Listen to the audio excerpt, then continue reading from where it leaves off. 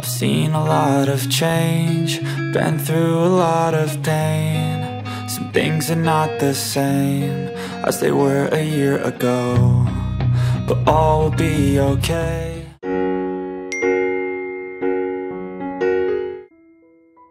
ඔයාලට කොහමද? ඉතින් මං හිතනවා ඔයාලා ගොඩාක් හොඳින් ඉන්නවා ඇති කියලා. ඔන්න ඉතින් දවල්ට කාලා හැම ටික වෙලාවකට පස්සේ තේ එකක් බොන්න තමයි හදන්නේ. ඔය තියෙන්නේ මම හදලා තියාගත්තු දවස් දෙක දෙකක් තියාගත්තු කට්ලට්. ඒ කට්ලට් එක හැම වෙලා තියෙන්නේ මොකද දන්නවද? මං ඒවා ටිකක් දවස් තියාගන්න පුළුවන් වෙන්න ඩීප් ෆ්‍රීසර් එකේ දාලා තමයි තියෙන්නේ. ඉතින් එතකොට ටිකක් කල් තියාගන්න පුළුවන් වගේම අපි කට්ලට් එක බදිද්දි පිපිරෙනවනේ. එහෙම වෙන්නේ නැහැ. ඉතින් ඔයාලත් එවලට බදින්න හැදුවත් විනාඩි 15ක් විතර ඩීප් ෆ්‍රීසර් එකේ දාලා බදින්නකො. එතකොට කට්ලට් එක පිපිරෙන්නේ නැහැ. සාමාන්‍යයෙන් පිපිරෙනවනේ ගොඩක්. මෙහෙම කරාම නම් පිපිරෙන්නේ නැහැ. මම සාමාන්‍යයෙන් කට්ලට් මෙහෙම හදාගෙන තියාගෙන ඉන්නවා. හැබැයි ඉතින් ගොඩ දවස් නම් ඕක තියාගන්න හම්බෙන්නේ නැහැ. උපරිම දවස් 4ක් විතර වගේ තමයි තියාගන්න පුළුවන්. අන්න ඔය ඔයාලට පේන මේ බොක්ස් එකෙන් එකක් හදනවා. ඉතින් දවස් 4ක් වගේ 5ක් වගේ තමයි තියාගන්න පුළුවන්. මේ පාර මම අර මල් ළඟ තියෙන නයි මිරිස් අන්න ඒ වගේ ටිකකුත් දැම්මා. එතකොටත් මාරම රසයි.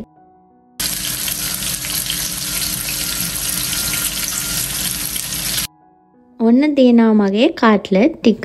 චූටක් විතර ඉතින් කර වුණා. ඒ වෙච්චර ගණන් ගන්න ඕනේ නෑනේ. හැබැයි ඉතින් කර වුණාමත් පොඩි ගතියක් තියෙනවානේ. මන් දැන් අපි දෙන්නට මේ කට්ලට් එක කන ගමන් බොන්න තේ එකක් හදාගන්න තමයි මේ හදන්නේ. ඉතින් උණු කට්ලට් එක තේ එකක් බොනවා කියන්නේ ඉතින් මරුනේ. අපි අද තේ එක බොන්නේ හකුරුත් එක්ක. එතකොට ඉතින් ඊට වඩා ෂෝක්. ඉතින් තේ එක හදනකම් මේක අහන්නකෝ. මගේ කලින් වීඩියෝ එකට මගේ යාළුවෝ ගොඩාක් කැමති වෙලා තිබ්බා. ලස්සන ආදරණීය කමෙන්ට් දාලා තිබ්බා. ඉතින් එයාලටත් ගොඩාක් ස්තුතිවන්ත වෙනවා. ඔයාලා මං හිතුවේ නෑ ඉතින් travel vlog වලට එච්චර කැමති වෙයි කියලා. ඒ වුණාට ඉතින් ඔයාලා ඒවටත් කැමති. ඒ හින්දා ඉතින් මං ඒවත් දිගටම අරගෙන එන්නම්. ඉතින් ඇත්තටම ඔයාලා ඒවන ආදරණීය කමෙන්ට්ස් මට මේ වීඩියෝ එකක් ලස්සනට කරගන්න උනන්දුවෙන් කරගන්න මාරම ශක්තියක් එනවා. ඉතින් ඒකටත් ගොඩාක් ස්තුතියි. ඉතින් ඒ වගේම ඔයාලා කියනවානේ මේ වීඩියෝ අරන් එන්න මේ වීඩියෝ එක අරන් එන්න කියලා. ඉතින් ඒවා මම අනිවාර්යෙන් නෝට් කරගෙන ඉන්නේ. ලියාගෙන තියෙන්නේ. හරිද? අනිවාර්යෙන් මම ඒවා වෙලාව හම්බෙන විදිහට අනිවාර්යෙන් මේ වීඩියෝස් අරගෙන එනවා. හොඳේ?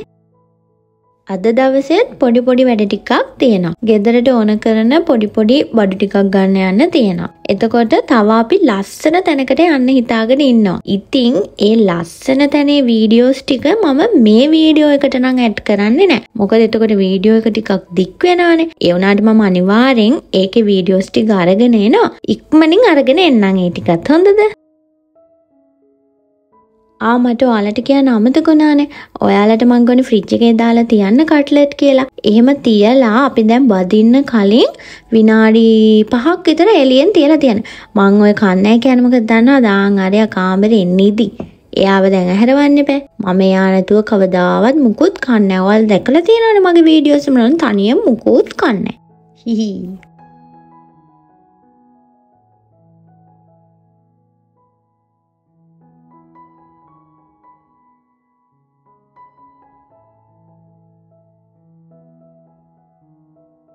තේ එකත් වක් කරගෙන ඉක්මනට බොන්න තමයි යන්නේ. මොකද නැත්තම් කට්ලට් එක නිමෙනවනේ. ඒ කට්ලට් තේත් එක්ක බොද්දි චුට්ටක් උණුවෙන් කද්දි තමයි අනේ මම මොනවාද මේ කියන්නේ. තේ එකක් එක්ක කට්ලට් කද්දි කට්ලට් එක ටිකක් උණුවෙන් තියෙන්න ඕනේ. අනේ ඒකයි මං කිව්වේ. එතකොට ඉතින් මාර රසයි. මේකේ නයි මිරිසුත් දාලා තියෙනවා. ඉතින් එහෙම අර මාරම රහක් තියෙනවා. ඔයාලත් හදලා බලන්නකෝ. ඉතින් අරයත් නැකිට්ටා ඇඳ ළඟටම ඉතින් ගිහින් දුන්නා බොන්න. I've seen a lot of change, been through a lot of pain. Some things are not the same as they were a year ago, but all will be okay. I move on each and every day. The past is where මේක අහන්නකෝ. ජපානයට එන්න ආසාවෙන් ඉන්න අය මේ දෙසැම්බර් මාසේ exam එක කරනවානේ. ඉතින් ඒ හැමෝටම මම හදවතින්ම විශ් කරනවා හොඳට පාඩම් කරලා පාස් පේපර් හොඳට කරලා හොඳට පාස් වෙන්න කියලා හොඳ ලකුණක් අරගෙන හොඳින් පාස් වෙලා ඉක්මනින් එන්න ලැබෙන්න කියලා. ඔන්න අපි දෙන්න තේ බීලා ටිකක් වෙලා ඉඳලා එළියට ආවා. මේ පික් පාට ගිහින්නේ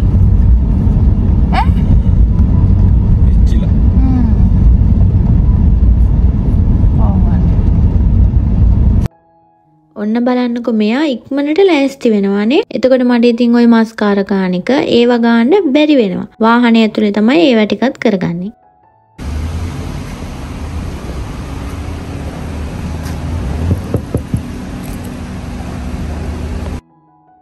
අපි අද මේ ආපු සුපර් මාකට් එකේ ගාන ටිකක් අඩුයි.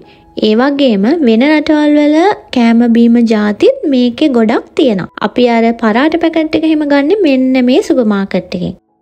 ඒ වගේම මේකෙන් තමයි අර මම කඩල ටින් එකක් පෙන්වුවේ ඔයාලට කලින් දවසක හදලා මේ තම්බලම තියෙන.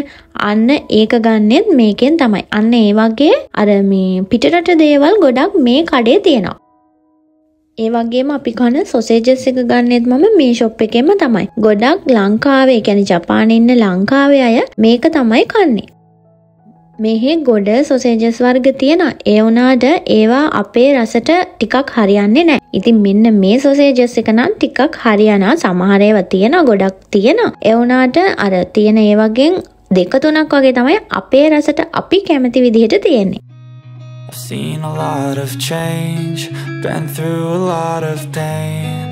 Some things are not the same as they were a year ago, but all will be okay. I move on each and every day. The past is ගොඩාක් යාළුවෝ කැමතිනේ grocery shopping videos බලන්න. ඉතින් ඒක හින්දා තමයි මම මේවා පෙන්නන්නේ. හොඳද? ලංකාවෙත් සුපර් මාකට් වල point card තියෙනනේ, මේහෙත් තියෙනවා. ඔන්න බලා ගන්නකො අපි බිල් කරාට පස්සේ ඒ කෝඩේ ඔන්න ඔය පේලියට තියලා තියෙන ඔය මේස ඒකක් උඩින් තියාගෙන අපි ගෙනාවු බෑග් හරි එතනින් ගත්ත බෑග් වලට ඔය තියෙන්නේ අන්න එහෙම දාගන්න පුළුවන්. ඉතින් දැන් ජපානයට එන අය ඉන්නවනේ ළඟදී. එයාලට බලා ගන්න තමයි මම පෙන්නුවේ. මොකද සුපර් මාකට් එකට ආවහම ඒ කෝඩේ ඒ මේසයක් උඩින් තියාගෙන අපිට බඩු ටික දාගන්න පුළුවන්. හැමෝම එහෙම තමයි කරන්නේ. ඊට පස්සේ ඉවර වෙලා ඒ කෝඩේ එතනම තියෙන තැනක් එතනින් දාගන්න තියෙනවා. ඉතින් මේවා මම පෙන්නන්නේ ඔයාලට එතකොට ආවහම ලේසියිනේ.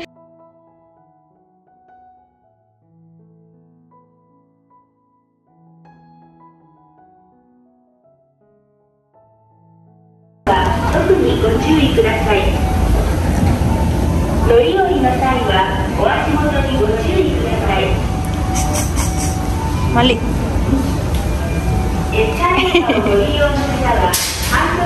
කඩේ යද්දි ඔයාගේ මූණ නිකන් ඇඬිලා වගේ තියන්නේ.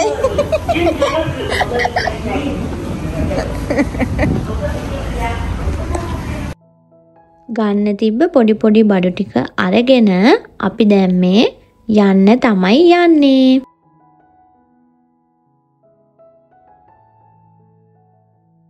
අපේ වාහනේට එහා පැත්තේ හිටිය ජෝඩුව බලන්නකෝ. AC එහෙම දාගෙන ෆුල් සැපේ ඉන්නේ. බලන්නකෝ ලස්සනයි අනේ බෝනික්කෝ වගේනේ. මන් නම් මාරම ආසයි. අලත් ආසයිනේ අපේ ගෙදරත් ඉන්නා මේ වගේ බෝනික්කේ. අපි grocery shopping ගිහින් ඒ බඩු ටික ගෙදරින් දාලා අපි ගියා අර මම කිව්වේ ලස්සන තැනකට ගියා කියලාද? අන්න එතනට ගියා. ඉතින් ඒකේ වීඩියෝස් ටික මම ඔයාලට වෙනම අරන් එන්නම් කියවනේ. දැන් මේ තියෙන්නේ අපි ඒ ලස්සන තැනට ගිහින් ඇවිල්ලා අපේ රෑවරුව ගතු කරපු හැටි. දෙන්නත් එක්කන් එකතු වෙලා රෑ කෑමට රොටි හදාගෙන කන්න තමයි මේ හදන්නේ. ගොඩ දවස්වලට මෙන්න මේක ඇඳ ගන්න මට අමතක වෙනවානේ. ඒ වුණාට අද නම් මතක් වුණා. මොකද සුදු පාට ගවුමක් නේ ඇඳගෙන ඉන්නේ. පොල් දාලා ලුණු දාලා රොටි මිශ්‍රණය හදාගන්න තමයි මේ හදන්නේ. ඉතින් වතුර දාලා එක පදමට ගන්න ඕනේ මිශ්‍රණය. ඒක කරන්නේ මෙන්න මෙයා. සමහර දවස්වලට අපි මේ මිශ්‍රණයට ලුණු, සුදු ලුණු, කැරට්, එතකොට අමු මිරිස් වගේ හීනියට චූටියට කපලත් මේකට දානවා. එහෙම හදලා රොටි එක හදාගත්තාමත් මාරම රහයි. එතකොට අනේ මුකුත් මේ හදාගන්න ඕනේ නැහැ රොටි එක කන්න. ඒ කියන්නේ ලුණු මිරිසක්වත් ඕනේ නැහැ. නිකම්ම කන්න පුළුවන්. ඔයාලත් ඉතින් අනිවාර්යෙන් හදාගෙන කාලා ඇති. ඉතින් වතුර දාලා රොටි එක අනාගෙන යද්දී වතුර සාමාන්‍යයෙන් ටිකක් වැඩි වෙන වෙලාවල් තියෙනවා. ඔන්න අද එහෙම වෙලාවක්. එතකොට ඉතින් පිටි ටිකක් දාගෙන ආයේ මිශ්‍රණය හරියට හදාගන්න තමයි තියෙන්නේ. ඔන්න ඔය ගානට ආවහම සොෆ්ට් එකට ආවහම රොටිය හරි ටං. පිගානකට තෙල් ටිකක් එහෙම ගාලා දැන් අපි රොටිය හදාගන්න තමයි යන්නේ. A lot of change, been through a lot of pain. Some things are not the same as they were a year ago, but all will be okay. I move on each and පුළුවන් වෙලාවට දෙන්නත් එක්කන් එකතු වෙලා මෙහෙම උයද්දී අපේ තියෙන ආදරය එකමුතුකම තවත් වැඩි වෙනවා. ඉතින් බිසි ලයිෆ් එකත් එක්ක කතා කරන්නවත් වෙලාවක් නැති දවස් තියෙනවානේ. ඉතින් මේ වගේ පොඩි වෙලාවක් හම්බ වෙනහම කතා කර කර විහිළු කර කර ආදරෙන් ඉන්න පුළුවන්. එයා එතන රොටි ටික හදනකම් මන් දැන් මේ හදන්නේ සීනි සම්බෝලයක් හදාගන්න. අපි දෙන්නම අර සැර සම්බෝලයට වඩා ආස සීනි සම්බෝලත් එක්ක රොටි කන්න. ඊට වඩානේ ඔයාලා කාලා තියෙනවද රොටි සීනි? මාරම රහයි. මේ ඔක්කොම පරාදයි රොටි සීනි. ඔයාලත් කියාගෙන යන්නකෝ පොල් රොටි කන්න ඔයාලා වැඩියෙන් මාස මොනා එක්කද කියලා. ලුණු මිරිස් එක්කත් මාරම රහයි නේද? රොටි හතරයි.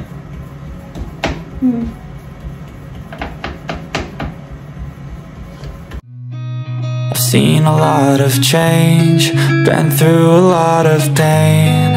Some things are not the same as they were a year ago, but all will be okay. I move on each and every day. The past is where ඔන්න රොටි ටික හදාගෙන ඉවරයි. රොටි 4යි කිව්වටනේ රොටි 5ක්ම හැදුවා. ඉතින් ඔන්න තියෙනවා සීනි සම්බෝලේ. මේකට සීනි ටිකක් දාගන්න තමයි දැන් තියෙන්නේ. මෙහෙමත් කන්න පුළුවන්. ඒ වුණාට අපි දෙන්න මේකට සීනි ටිකකුත් දාගෙන තමයි කන්නේ. පොල් රොටි කිව්වහමත් ඉතින් මතක ගොඩක්නේ. සාමාන්‍යයෙන් රෑට තමයි අම්මලා හදන්නේ. ඉතින් සාමාන්‍යයෙන් අපි සමහර දවසට නම් කැමතිත් නෑ රපෝ රොටිද තියෙන්නේ කියලා අහනානේ. ඒ වුණාට මෙහෙම ඇවිත් බලන්නකෝ රොටි කියන්නේ නිකන් ආයි රජ කෑමක් වගේ වෙනවා. ඒ වගේමනේ ලංකාවේ තියෙන යන්නේ නුවරඑළිය යද්දී එහෙම යද්දී අර මාර රහ පොල් රොටි කඩ දෙපැත්තේ පාර දෙපැත්තේ ඒ වගේ ලුණු මිරිස් වල එහෙම රස ඉතින් ඒවත් ගොඩාක් මතක් වෙනා මෙහෙම ඉද්දී. ඔන්න තියෙනවා අද අපි දෙන්නගේ රෑ කෑම රොටිත් එක්ක සීනි සම්බෝල. ඇත්තටම අද දවස මාර ලස්සනට ගෙවුණු දවසක්. හරිද? සරල විදිහට. ඉතින් අද මම ඔයාලට පෙන්නුවේ අද දවසෙන් කොටසක්නේ. ඉතින් මම ඔයාලට කිව්වනේ තව වීඩියෝ ටිකක් තියෙනවා කියලා ඔයාලත් එක්ක ෂෙයා කරගන්න අද දවසේ. ඉතින් ඒ වීඩියෝස් ටිකත් මම ඉක්මනින්ම ඔයාලට අරගෙන එන්නම්. ඔන්න ඔය විදිහට තමයි අද දවස අපේ ගත වුනේ. ඉතින් මං හිතනවා ඔයාලා ගොඩක් ආසාවෙන් මගේ වීඩියෝ එක බලන්න ඇති කියලා. එහෙනම් ඉතින් තවත් අලුත් වීඩියෝ එකකින් අපි ඉක්මනින්ම හම්බෙමු. ආදරේ. been through a lot of pain.